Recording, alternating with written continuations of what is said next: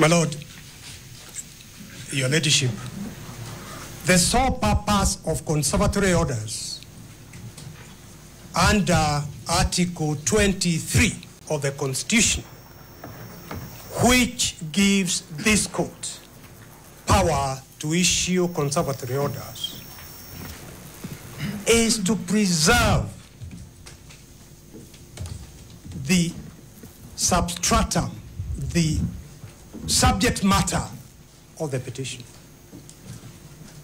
Here, what is being preserved is the right, constitutional rights of the Deputy President, who has challenged the impeachment for violating his rights, seeks to have that impeachment vacated and quashed. That is what needs to be preserved, and that is the purpose for which 3 judges issued conservatory orders, or 2 judges issued conservatory orders. But, my lords, Your Ladyship, those 3 judges sitting separately, each one of them made a finding that there were serious, weighty constitutional issues raised that needed to be fully canvassed during the hearing of the petition, for the court to have the opportunity to give a considered decision on those issues, and therefore gave conservatory orders to preserve the subject matter so that the Deputy President remains in office. There is no vacuum, there is no insecurity. My Lord, the best guarantor for security is observance of the rule of law, constitutionalism, and the Constitution. And this is the court that has that weighted duty of ensuring that that happens.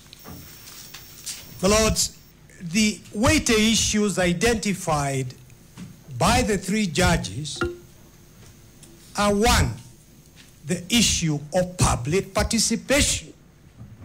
The petitioner here says the public participation was a sham.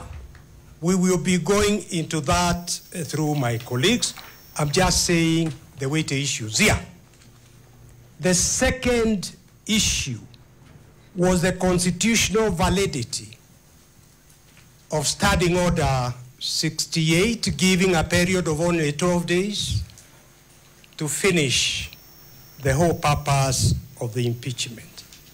And I would like to mention this issue of public participation, and indeed the time of 12 days, assumes added importance when we remember the wording of Article 1.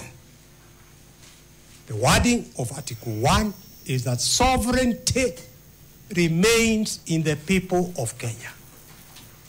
They have donated that power, that sovereignty, to your lordships, to your ladyship, to the judiciary. They have donated their power to Parliament, the National Assembly, and the Senate, and they have donated that power to the executive. But the people of Kenya remain sovereign. That is why there must be adequate public participation in terms of the decision in the British tobacco case.